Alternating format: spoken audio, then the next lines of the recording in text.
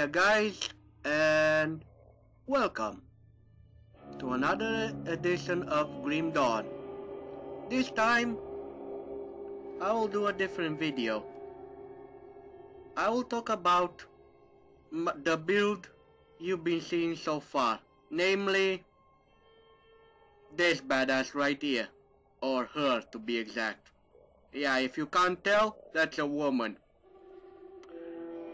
The Witch Hunter build. Let's get into it and talk more in detail. I'll be discussing skills, devotions, and my plans for the future. And also a bit of ranting about the channel. Oh yeah, in case you're not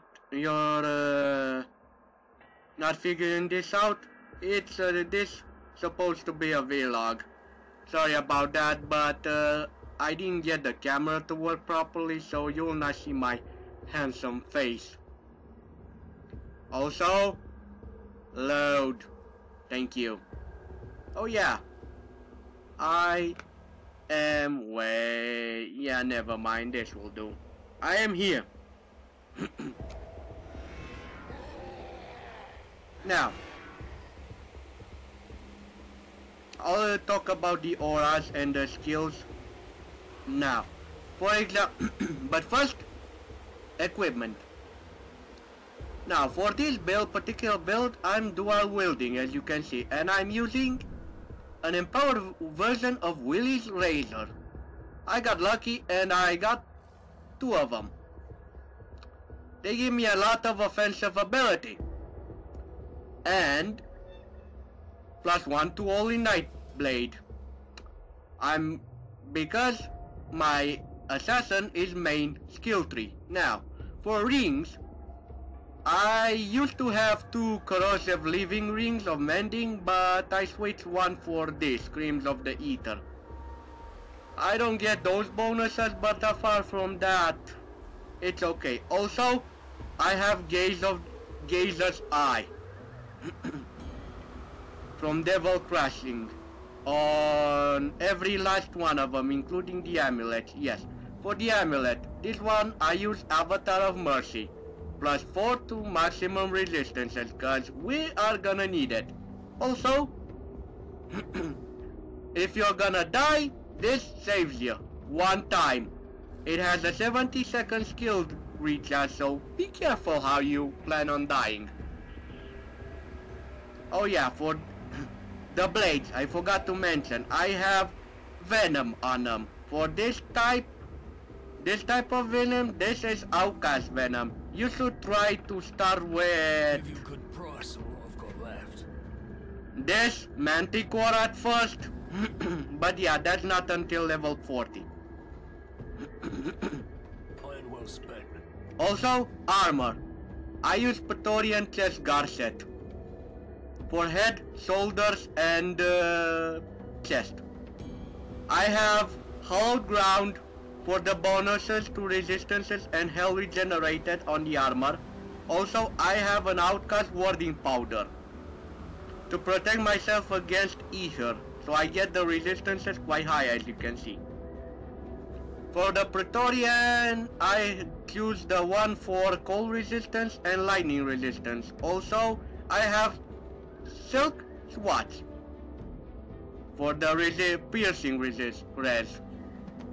For the face, I have Sanctified Bone and Outcast Elemental Scales for fire and cold resistance. Also, this has Soul Shard and Gazer's Eye. Also, as well as this.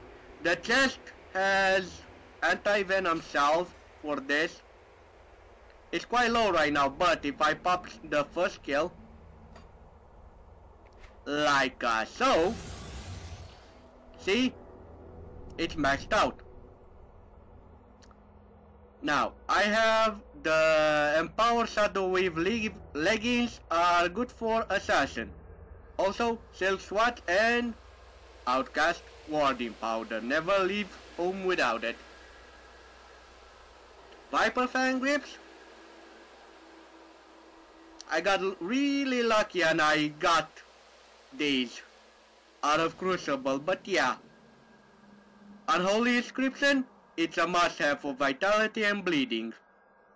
Worm Scale Foot Guards, I was debating to go with Viper Fangs Foot Guards. I have those as well, but really, Worm Scale, it's a must for the elemental resistance. I have Mark of Mogdrogan in this, which is quite good. Combat Medic's Mark. Quite a nice amulet. I got really lucky with this one. I got Soul Sart on it. Oldenar Stabilizer, Anti-Venom, and Elemental Scales. And of course, the relic called Slaughter +1 to Nightblade. Also, Bloodbath, which I use here. Also, I have Acid Spray on Bloodbath, but we'll talk about this later. Now, Physique, you mainly want to go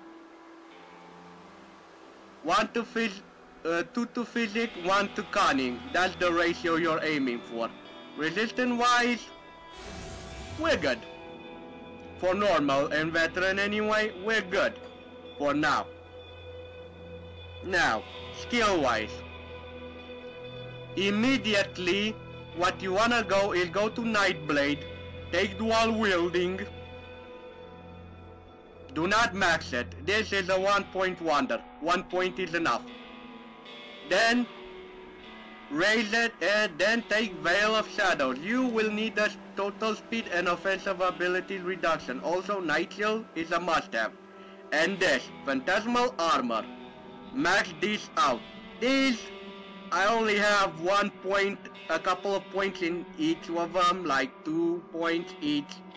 No, 3 points each, not quite necessary. But this, Balgordian Shears, make sure you maximize it. It's awesome. Also, I have assigned a power to it, Celestial Fangs, because why not? We'll talk about that later. Nidala, it's over the top. Max out. Also, this, not so much. Do not max out unless you really have to. Also, Whirling Death, which reminds me, I need to take this down a bit. I don't need it to wait. But yeah, I kinda derped out, sorry. This is for skills. I'm noticing I'm aiming for execution, but not right now anyway. Now for Occultistry. For Occultistry, we're gonna do Drag, Evil Eye. This is not as so important as this. You need Focus Gaze. It's a must-have. And also these don't need to be maxed out, but won't hurt. But yeah, also take out Blood of Drag. Max it out, along with Aspect of the Guardian. You need a Poison and Acid Resistance as much as possible. And Vile Eruption, try to max this as well, it's a must-have. So yeah, Possession, good skill to have, grants Chaos Resistance, very important to notice. Chaos Resistance is a must-have on later difficulties. Also, this is for skills. Devotion-wise, immediately once you start, your first point should go into green, like so. Go for Guardian's Gaze. Apply this to Drag's Evil Eye. After that, I used the Ghoulish Hunger so I can get it for my passive, for my trigger ability called, you know, for the Blogger Drag. It's quite useful if you are almost dead. It grants you, like you see here, it grants you a lot of lifesteal. Like 77% of attack converted to health. It's insane. But yeah, then go for the throne. Manticore. Assign this to, I have this assigned to Bloodbath, the relic skill I have, and it's awesome. Then go for Affliction. Affliction is so good. I put this on my passive ability, my Veil of Shadows. So good. Apart from that, you can do, then go for the bat, apply it to Balgordian, so you can get health regen, get the rat, get the spider, and then, as soon as you can, go for this big boy. Then replace your main two abilities, namely Bloodbath and Dreg's Evil Eye. Notice I have Dreg's Infinite Gaze. But that doesn't matter. So yeah. Replace those two with the abilities you gain from this bad boy right here.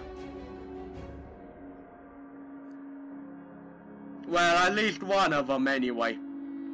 Yeah, all of them. And that's about it for this build. As you can see, Let's see what I can do. no, we're doing great. A normal anyway. I can't do that yet.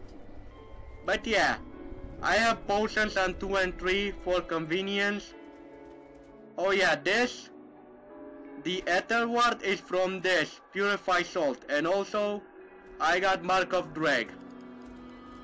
Because I love Mark of Dreg. See? They die before coming in close range.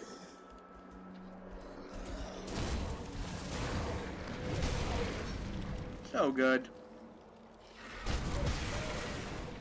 I'm not doing anything.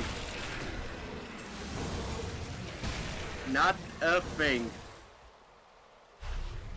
But yeah, that is it for my rant. I hope you like it. And like, comment, subscribe, and I hope you enjoyed the build. Nikki, out. Bye-bye.